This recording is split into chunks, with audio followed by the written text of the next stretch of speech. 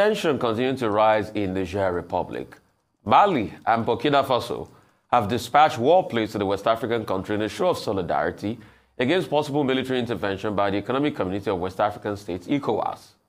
Burkina Faso and Mali, both under the military leadership, previously released a statement of support for Niger against the planned ECOWAS military operation to alter the course of coup in Niger. Hello, my great and wonderful people. How una day today? I hope all of una day well. Today we get some videos for our table. We're going to be one quickly deliver make you watch concerning the things when they happen right now for inside this country, Nigeria. As they break, now so the tension for Niger they go higher, and also the people when they say they stand gidigba behind Niger. They showcase their own readiness to make sure say they combat anybody or any nation when it be said they want forcefully enter Niger, most especially the ECOWAS blocks. And now, just as you don't already see some videos from the introduction, how it be say Mali and Burkina Faso, just as the promise, send their own war plane and also their own war equipment to Niger to get ready for anybody when it be see they want try to do anyhow for the country. Although we'll leave you to watch the video shortly, and also the interview when it be say one of the major general, although retire of this country, Nigeria, they come outside for this very morning for Arise News to give us total breakdown on everything when it be say we need to know concerning this uproar when it be say if they warm up for Niger and all the West Africa country. All right, before we bring you the full interview by Major General Haruna retired when it be say he grants to Arise News this very morning, we'll first of all leave you to see this very video where it be say the troop of Mali and Burkina Faso they arrive for Niger before you will see the one when they release their own world play. Watch this one first, we'll come back for more.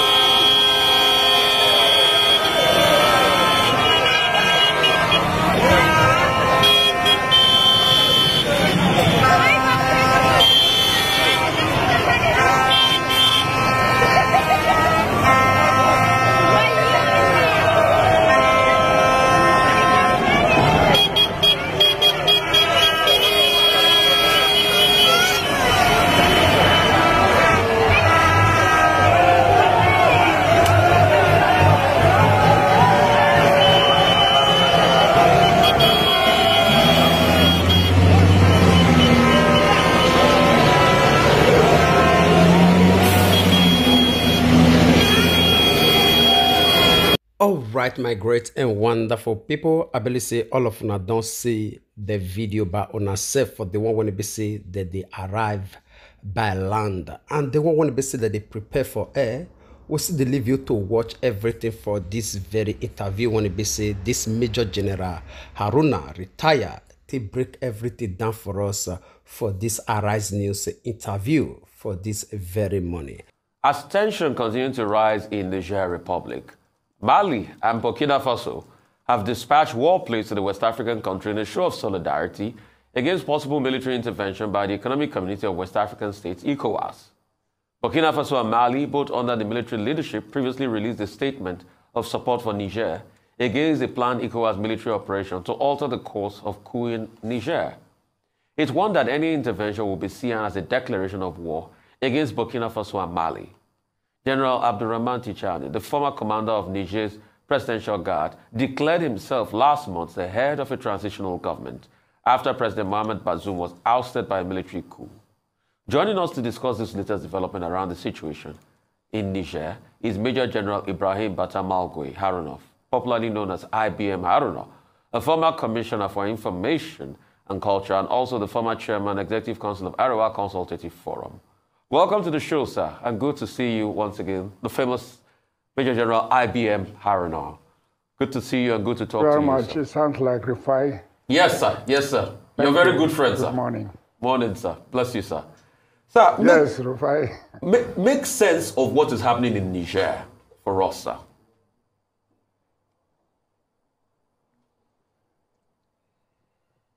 Well, if I have heard you clearly, I should make sense to you as what is happening in Niger, with this conundrum with ECOWAS, with this, conversation, diplomatic conversation as regards restoring Bazoum to office. Now, the coupists have said that they will give them a 3-year window to be able to do this. ECOWAS is kicking against that. And our thoughts about, invading Niger and all of that. Make sense of all of this conundrum going on. Right. Thank you very much for inviting me. We hear about what's going on through the media. And from what I hear, I try to put it in some kind of context. And in my own perception of the context in which these things are happening, starts from the end of the Second World War, where the conspiracies against African colonized countries had started. Because while the world was signing end of the war and setting up the United Nations organization, the Western powers had laid down a charter from which they have conspired, by the look of it, to ensure that the negative gains of African past colonial countries in their independence. The conspiracy seems to work in every cycle of 50 years. And in each cycle, the post-colonial independent countries make progress. But at the end of that cycle, things developed in sort of a conspiracy to reverse their gains in each of these cycles. In one cycle, the independent countries, through patriotism and nationalism and their independence. The next cycle, they are being destroyed through coups and new sets of constitutions have been set up. And I think in the present context, the world order is being threatened with a change reversing from the bipolar world we had, and the development through that to the present position where the United States of American dollar is being threatened, and the BRIC nations are setting up a challenge. Then the natural resource country like Africa that provides the resources for the development that are going on in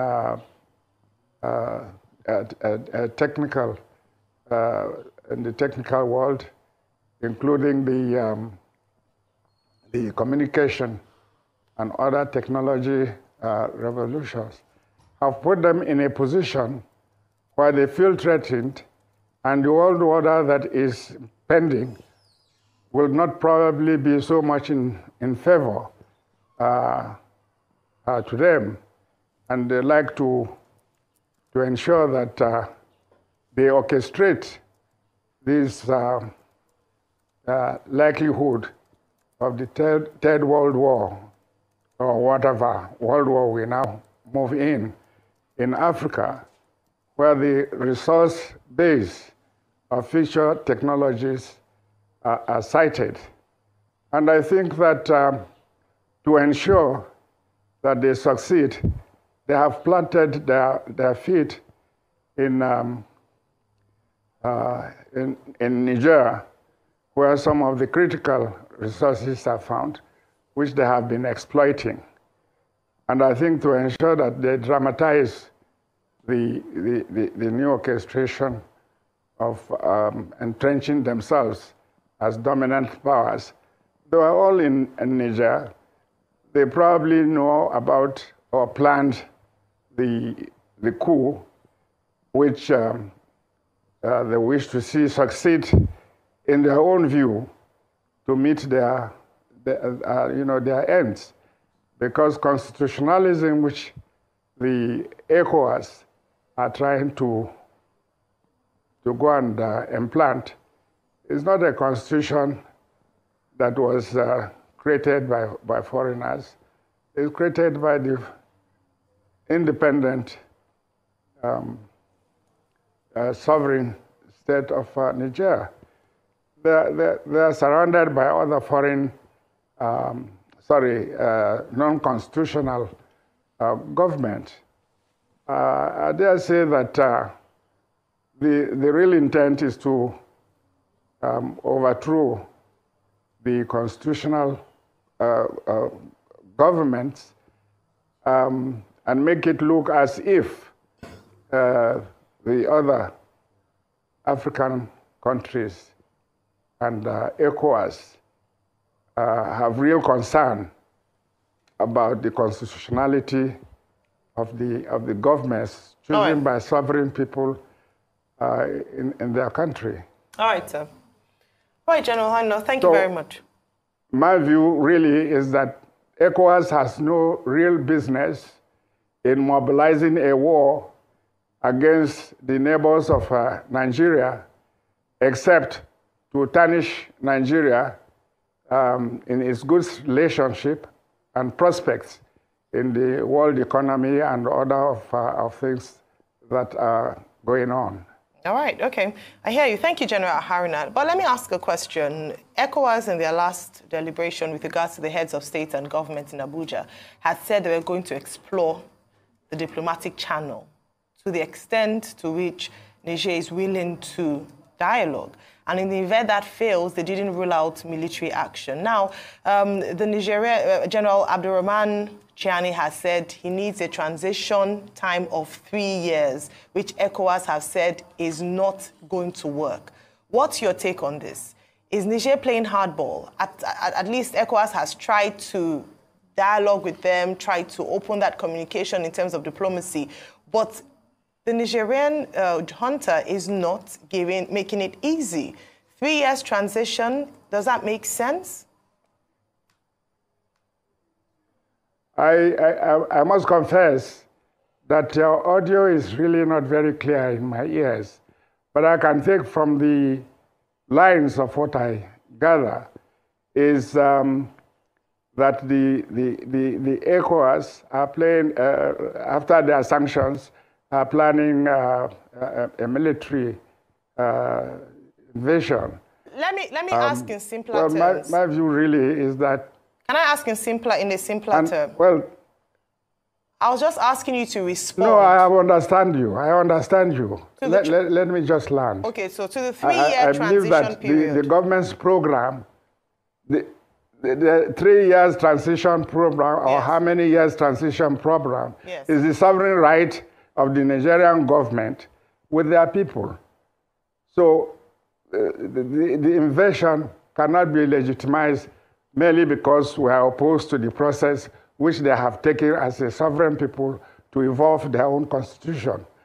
So I think in the first place, having recognized the government and knowing that they are operating within the sovereign rights of their people, it is for the people to say, I don't think that the mandate of ECOWAS as an economic community includes imposing themselves on a sovereign country and trying to play the power game of politics as if they are United States of America in the world, or France, as the case may be, their past colonial masters.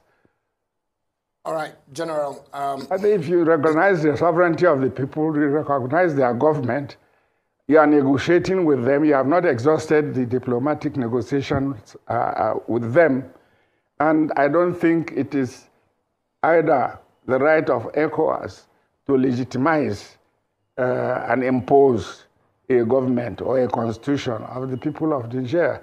And I think the issue of the war I've dismissed as they have no mission that is consistent with the prospects of getting Nigeria or the people of Africa or ECOWAS in the development world map where they will be relevant and making contributory inputs to the benefits and interests of our own African people.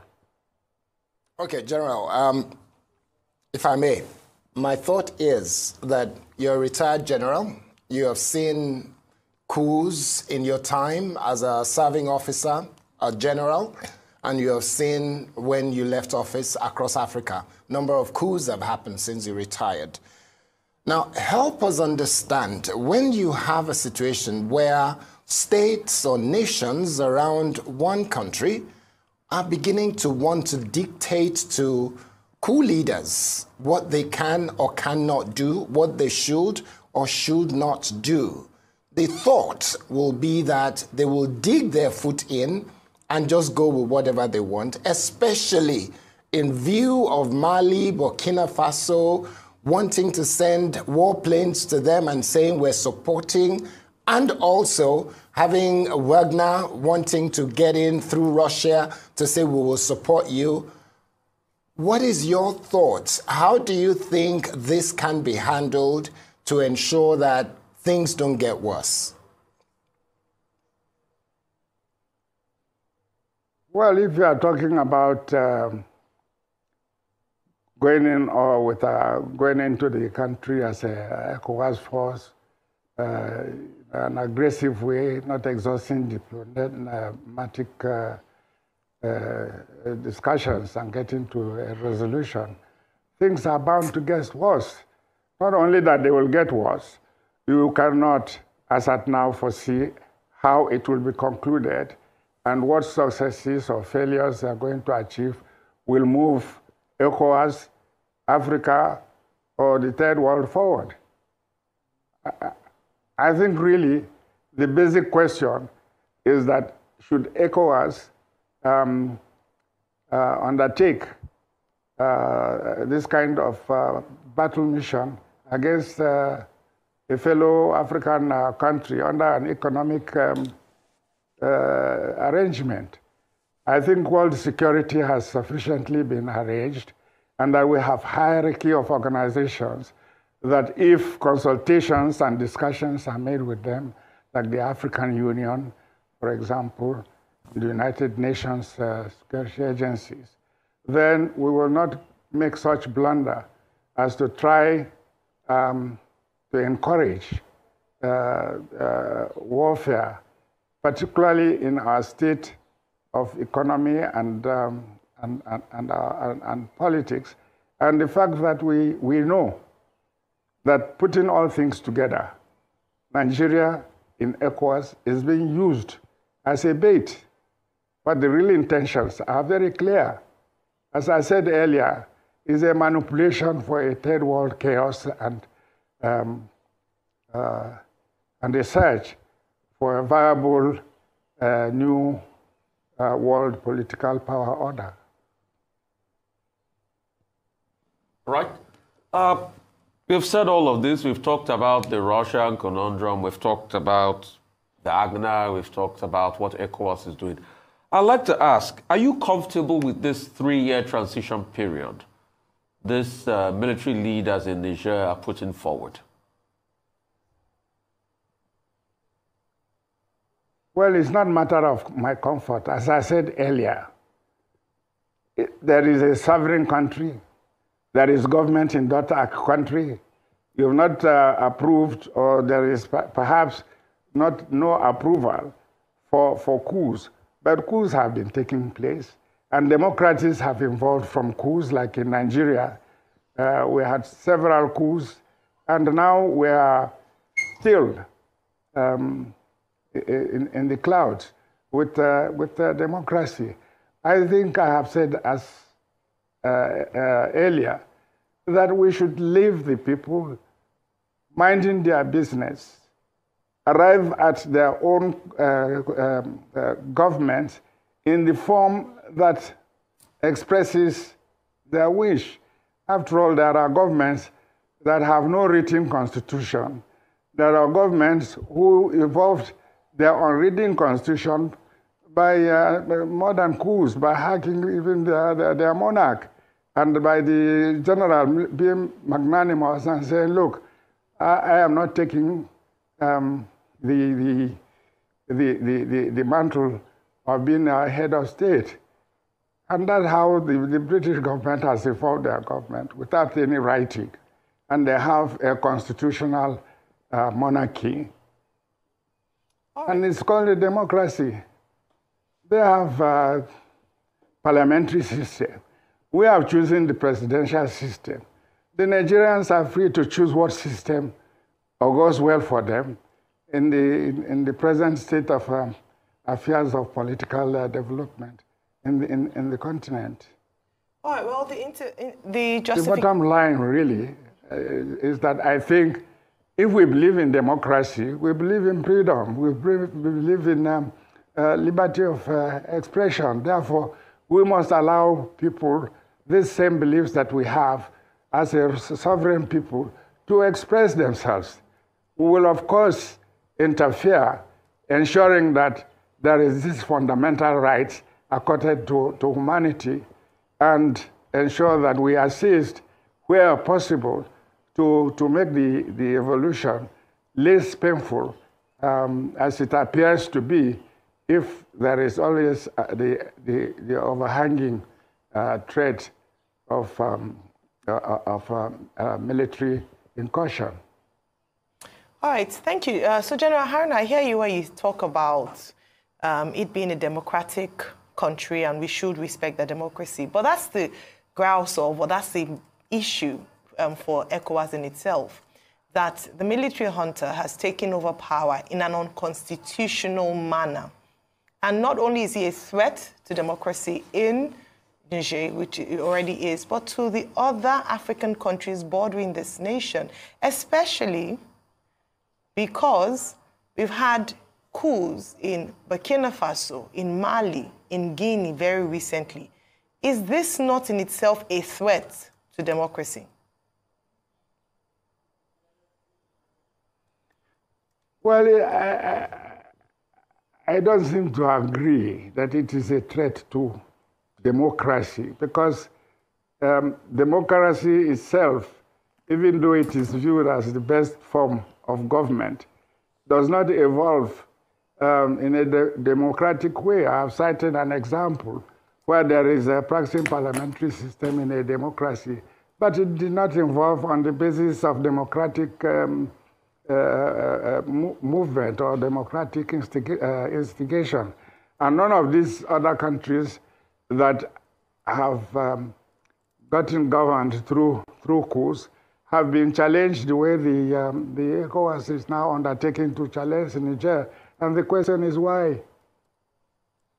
They are supporting themselves because they believe fundamentally they have a right for their people to find how they should be governed and to accept what constitutes good governance to them. As at now, the people of Niger seem to be saying that we have a government, but it's not a good government. And even though it is constitutional, it is not fulfilling the ends of democracy and good governance or freedom. And we wish to change it. And we're having a plan of 3 years in order to evolve what will be more acceptable, because after all, the government is for the people, by the people. If it is a true democracy, it is an expression of the sovereignty of the people.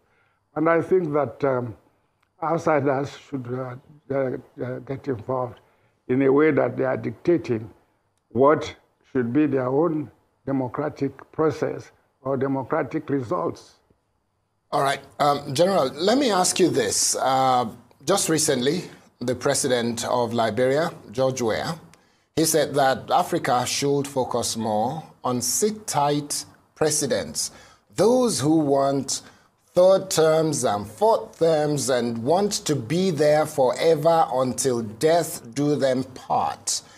That those people are the ones that African leaders should focus on. And it looks like his way of voting in support of that is by not showing up at the meeting of ECOWAS and sending his Minister of Foreign Affairs. Maybe, maybe not. But at the end of the day, what would you advise African leaders to do when it's to do with those leaders that want second and third and fourth terms in office or want to remain forever, thus leaving room for people to plan coups to remove them because they've passed their sell-by date? What's your thoughts, sir? Well, my thoughts really is that since the independence, the African countries, the post-former colonial countries, have been evolving. And sit down presidents, I think they have overcome their usefulness. But we are sufficiently organized with a system through which the opinions of the heads of states or heads of government, African political leaders, could make their views heard. They don't have to resort to invasion in order to assert their opinion that the people should be giving, or there should be higher value given to the people's participation in government. And there are institutions that they can exploit to ensure that the process of enthroning a government in these sit-down countries adopted.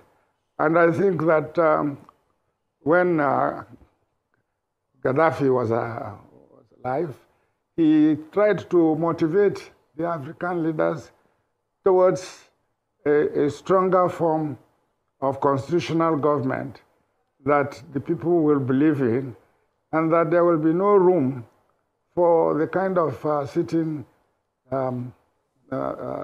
governments and presidencies that we have, like our neighbor.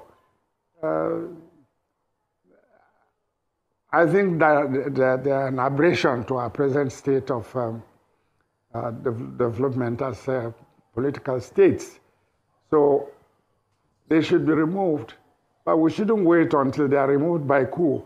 Then we start organizing an invasion on their country. I think diplomacy should be exhausted. It's painstaking, it takes time, and the governments who are spearheading diplomacy and negotiations for better forms of government and governance should themselves be aware that they are talking from a very firm, credible, moral base as political leaders in a democracy. Okay. We have talked about all of this. Your position has constantly been, oh, let us, allow Niger do their thing and all of that. They are a sovereign nation, and we get that position and the point of view. But I'd like to ask you this. What would you now say about countries like Mali and Burkina Faso that have already sent in warplanes to get the Nigerians ready for an eventuality of war? What would you say as regards that? Is that not provocative in itself?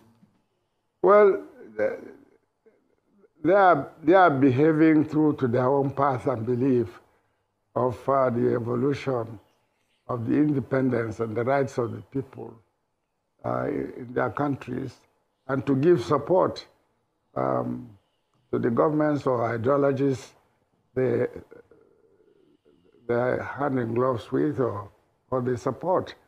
I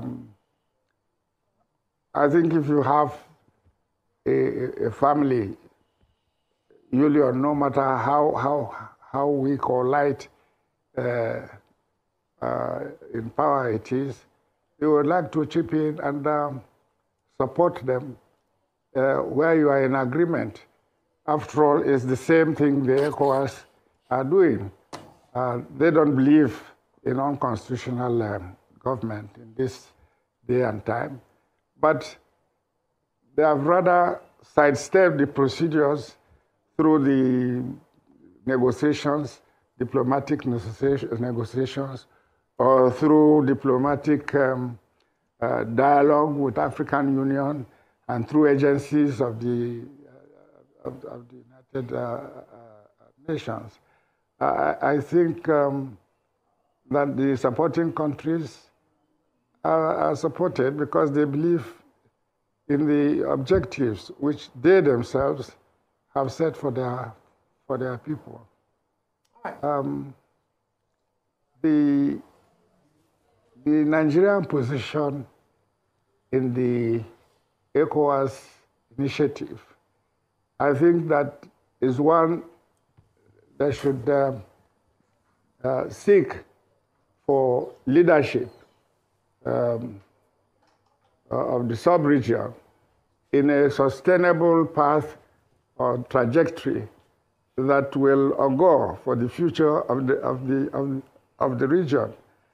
I believe that aggressive diplomacy or the aggressive kinetic engagement has no certainty of its end or as how long it will be.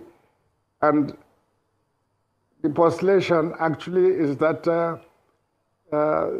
is a proxy war where the beneficiaries of the combat are lying down behind, instigating the warfare, who will end up as the best beneficiaries of the war. Thank you so much. All right, my great and wonderful people. Sorry, say we just need to leave you to watch this interview from the beginning to the end so that you will comprehend the totality of waiting await Africans as a whole, and also the ones when ABC they want put hand for ECOWAS back, and also these are our leaders to push us into this doom. All right, I'll leave you to share your own opinion with us in the comment section, even as we draw the line of this very broadcast here. We will see you again when we see you. Remember, we love you all. Bye-bye.